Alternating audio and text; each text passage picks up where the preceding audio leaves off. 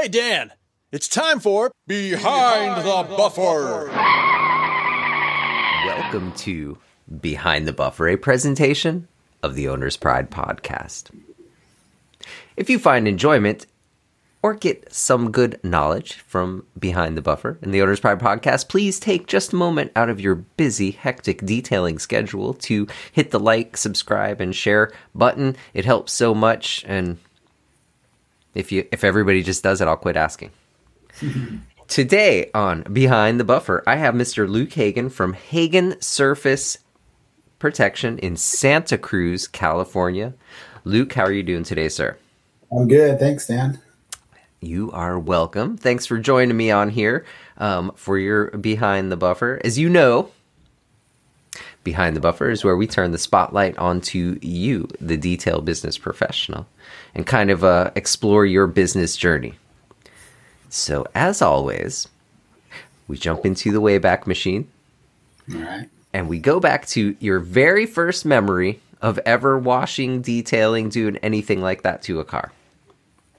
I would be washing my dad's truck, and he owns a construction company, and I would wash the company vehicles on my summer vacation.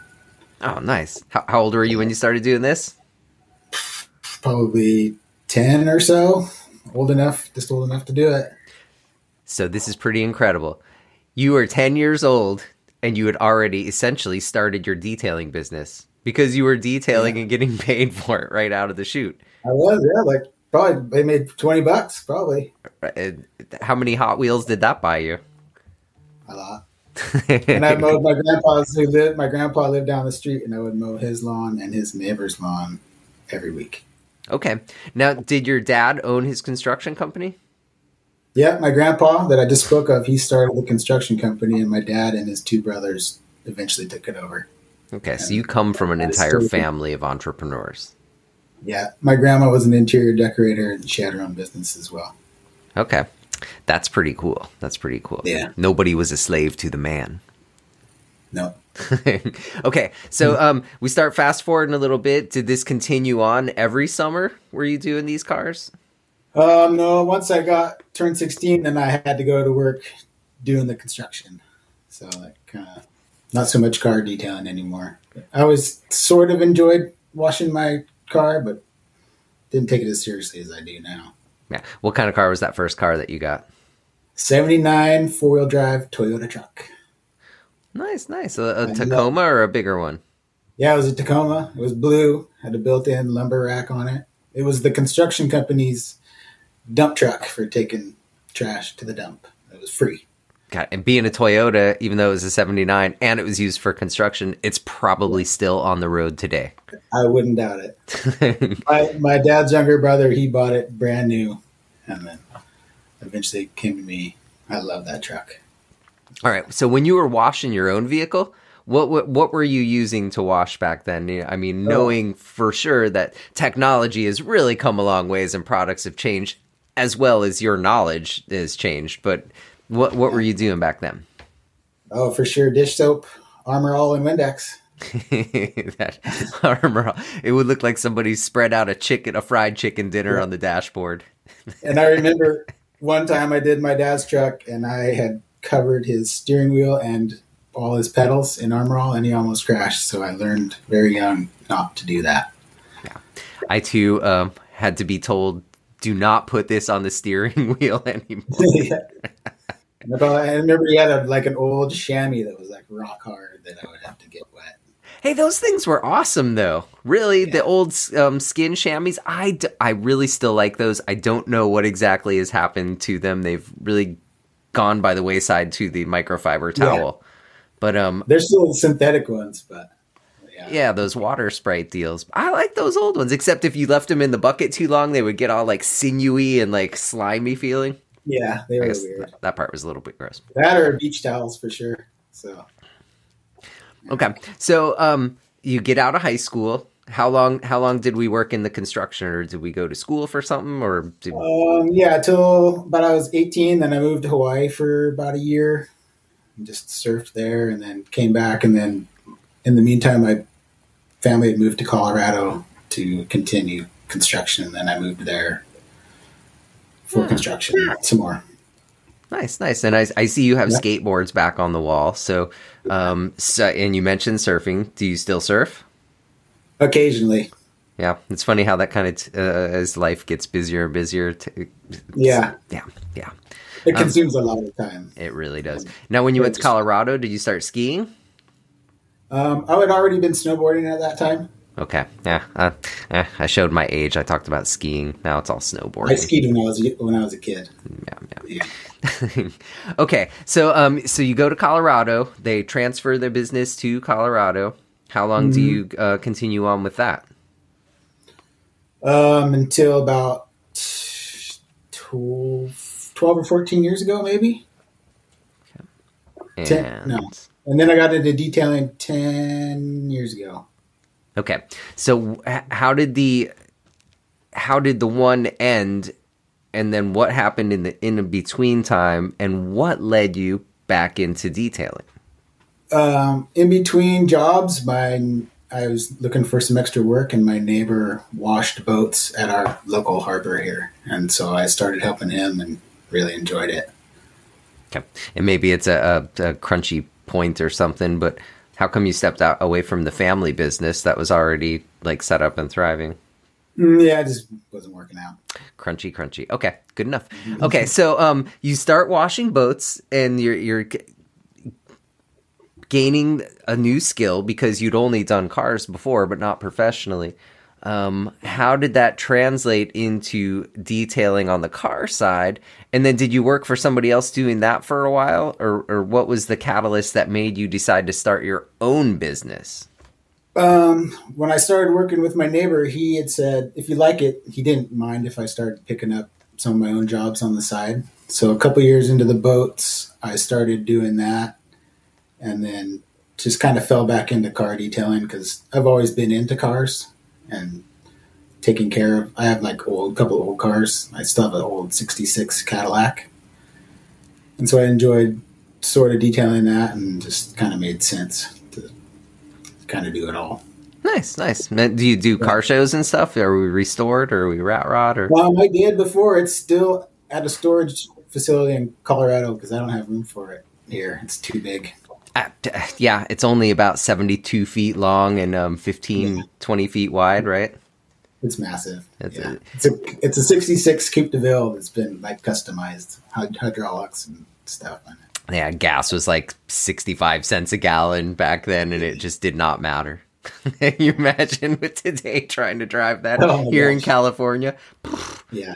Yeah, I take the hot rod to the gas station, and it's $20 just to go a mile down the road to get to the gas station to put gas in it. Yeah, crazy, exactly. Crazy sign of the times.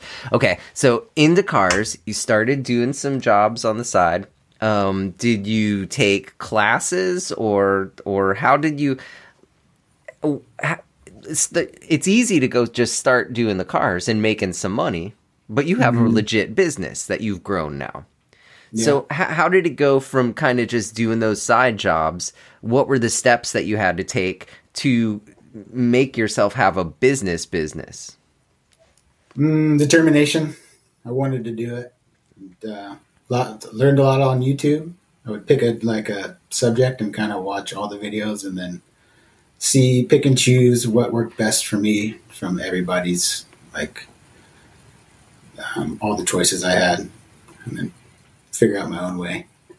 Okay. I did the IDA. I'm certified through there, but never really any training. Just on the job, figuring it out. And then so for 10 years, you've had this business now, right? Probably 5 now. I'm starting my 5th year of being completely solo on my own. And then I did a couple years of working with my neighbor and also having my own gig, kind of firing it up. Wow. Super smart. You cover your own butt while you're getting the other thing up and running. So that's yeah, it was super convenient to be able to just do it slowly and build it as I was still able to work in the same field. Okay. Are we solo operation now, or do you have employees? Do you bring in helpers? At the moment, employees coming soon. Okay. Yeah, and we're shop or mobile? Mobile. Easy to do out here in California. I can't imagine the fellas back east or in the Northeast being mobile, but I still run into guys who are. Yeah, I'd like to have a shop someday if it happens. Not much space out here for that right now.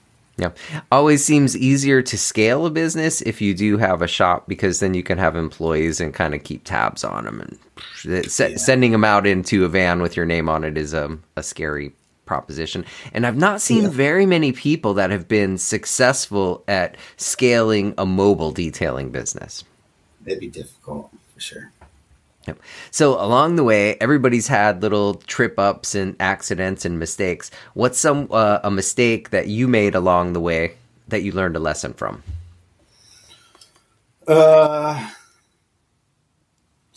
Jumping into stuff too quickly, not quite knowing what to do.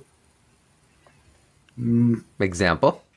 I don't know. I know it's right there. It's right on the tip of your tongue. Gosh, right. Sure. We'll come back to that. Okay. How about, has there been any? I know you said that you took the YouTube University courses. Mm-hmm. Have you read any books or had any other kind of courses along the way that things that have really helped you with the business side as well as the detailing side? Just getting fired up on the business side lately. We had our first business development class like a week ago, so I have to listen to that audiobook, and then just I'm not much for reading. So yeah, that's why I threw you one that you just listen to. It's like you're reading it, but all you got to do is just sit there and do something else. Yeah. I figured you would be done by now. I'm working on. I've been a little bit busy. Fair enough. It is near the holidays. Yeah. So if you were to kind of shake the magic 8-ball, and what's it say is in store for you in the next 5 years and 10 years, where do you plan on taking this? Would definitely like to have an employee or two, scale the business. A shop would be great. And then maybe product line. I've dabbled in that a little bit last year. Like a boat line, boat products. Nice. Of your own products? Mm-hmm. Neat. Yeah. Speaking of products, you have come over to Owner's Pride. Can you speak to a little bit about how that has been for your business? If it's been any advantages or any bright points that you see in working with us at Owner's Pride? That warranty is amazing. And then the products are awesome. And Eco Wash, I washed a plane last week with Eco Wash and Ceramic Plus and the detailer. Money. It's good. Nice. Have you brought the products into your house at all? Because I'm telling you, Eco Wash, we use it on the floors, on the wood and travertine floors, as well as the stainless steel appliances. Awesome. Shower doors with the spotless was awesome. Yeah. I did an experiment with that in the way back, and it really does work. It's incredible. Yeah, it was good. What has been your best service, or what do you mostly focus in? And the reason I ask this is a lot of the detailers that I know have kind of shied away from doing the detailing stuff of detailing, and they really focus just on polishing cars and putting ceramic coatings on them, which I would imagine leaves a pretty big void for other new detailers to come in, or people that are trying to grow a business and need to keep employees busy. But what's the main focus of your business? Is it always been with coatings and polishing, or do you do everything?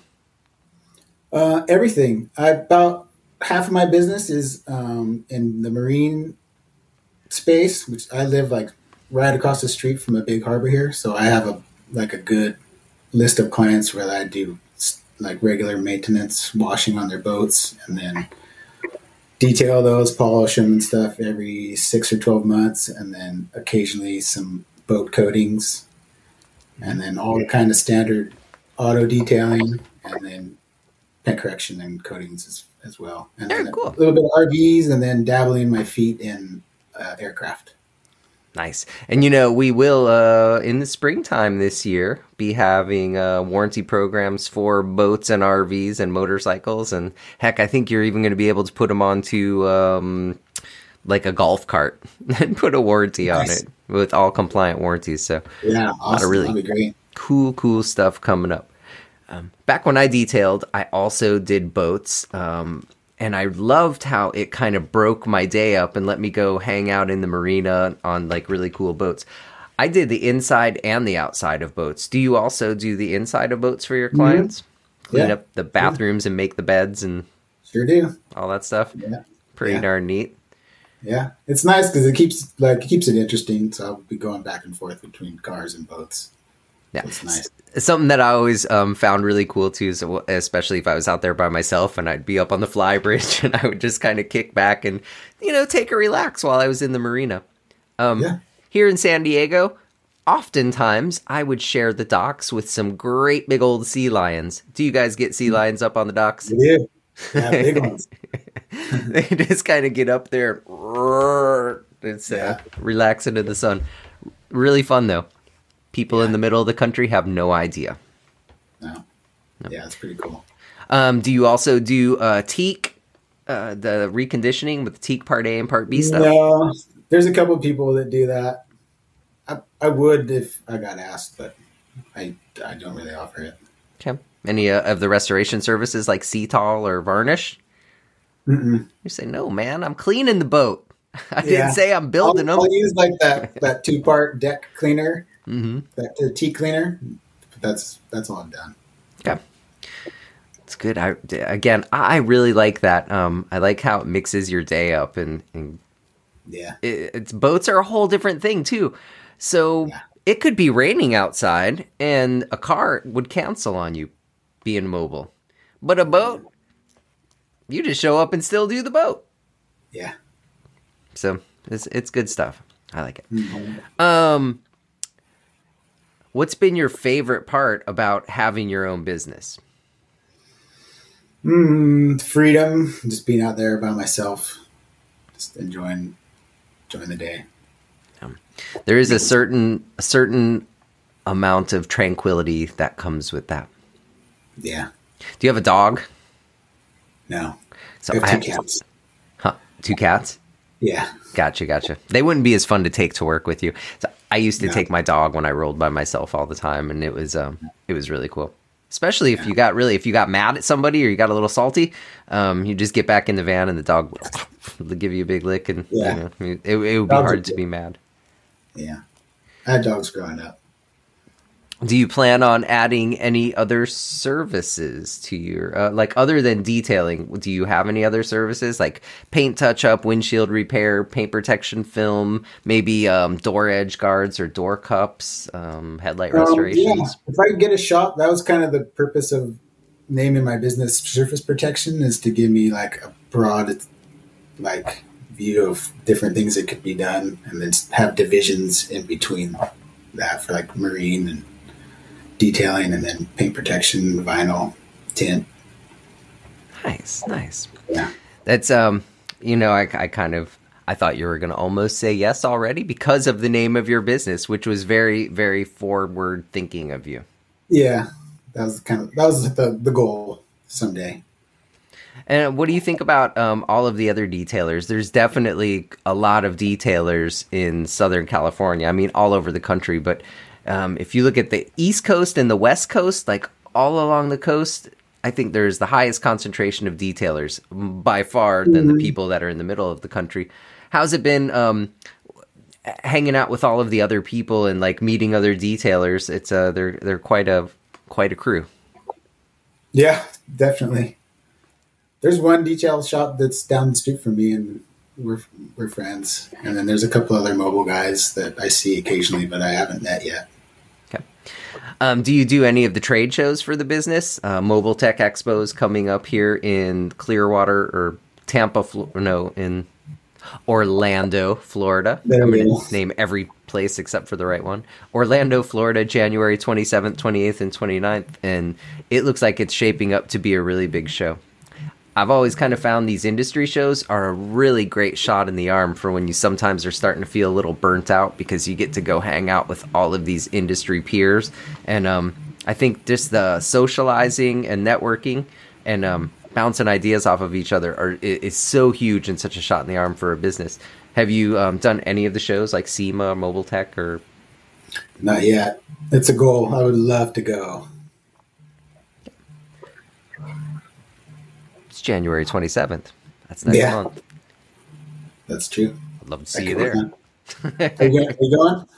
I am going. I'm actually, Damon and I are speaking on Education Day, Cool. which you'll, if you are there and you see it, it will be very similar to the first business coaching session that we kind of went over, because it's really a nice foundational piece to do. And then Owner's Pride will have a booth there. So yeah, we will be there for sure. Love to see you there. I'll give it a shot. All right. So what to you, to Mr. Luke Hagen, what is your definition of success? Setting a goal or goals, personal or business, and then working towards reaching that goal and not being caught up when you hit a roadblock or a speed bump. Just get back up and keep plugging away and get there. Yep. You have to be like that when you have your own business to be successful. You just have, this is not for the weak. Nope. Yeah. You're not going to win everything every time. So just learn from it and try again. What's your favorite, to do boats or cars? Which would you prefer? If they said you can only do one, you can't do both anymore. I do cars. All right. If somebody wants to find Luke Hagen and Hagen Surface Protection, how do they get a hold of you? Website, hagensurfaceprotection.com, Facebook page, same name, Instagram, same, all the same name. Well, there you have it. Yet another one of the professional detailers in the Owner's Pride network of authorized installers. I would let you coat my car. Cool. I absolutely would. I'll be down an 8-hour drive. Awesome, man. Thank you so much for taking some time out of your day to join me on Behind the Buffer from the Owner's Pride podcast. We have a good future together. I'm excited to grow with you. I'm excited as well. Thank you. Thanks for listening to Behind the Buffer, a presentation of the Owner's Pride podcast brought to you by Owner's Pride Car Care Products. Until next time, stay glossy.